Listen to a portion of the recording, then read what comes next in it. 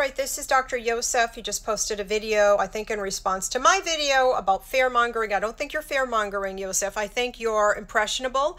I think you're a young addictions doctor who wants to carve out a name for himself.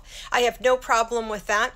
I have no problem with people who want to taper off of benzos, but you and I both know that once ASAM puts out any benzodiazepine prescribing guidelines, millions of people are going to be cut off overnight.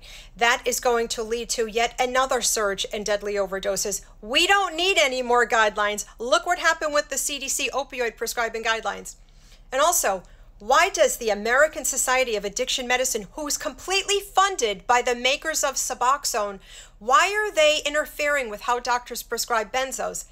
Unless, of course, they're working on a benzo withdrawal medication, much like Suboxone and much like their other drug for cannabis use disorder. Remember, birds of a feather flock together. Yosef, you're on the wrong side of history. One day you're going to agree.